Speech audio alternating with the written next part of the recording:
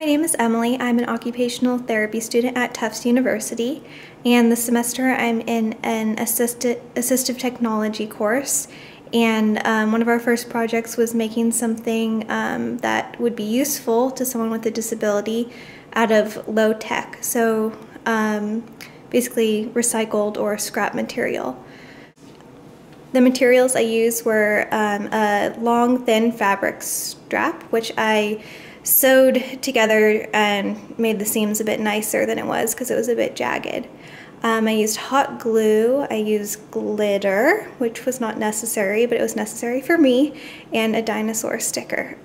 Again, not necessary, but necessary for me. So the idea behind this device is personal.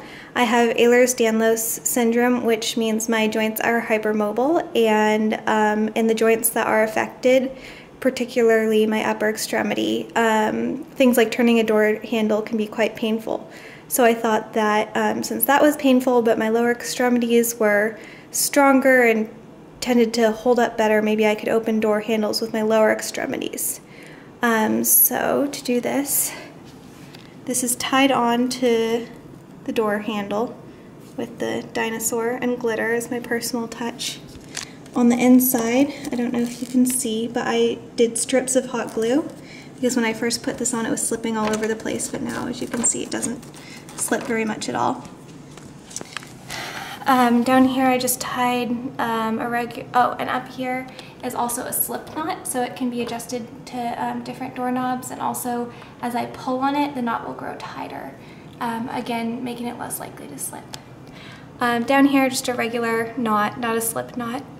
And I also put some hot glue on the bottom where I'm going to be putting my feet, partly to protect the fabric and partly for better traction. And luckily for me, this actually works quite well. I'm going to try and get this whole thing in the shot.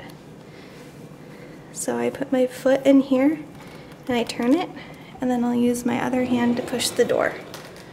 And it works pretty well. So I'm quite happy that my first assistive device I've made is functional and will definitely help me out. Thanks for watching. Bye.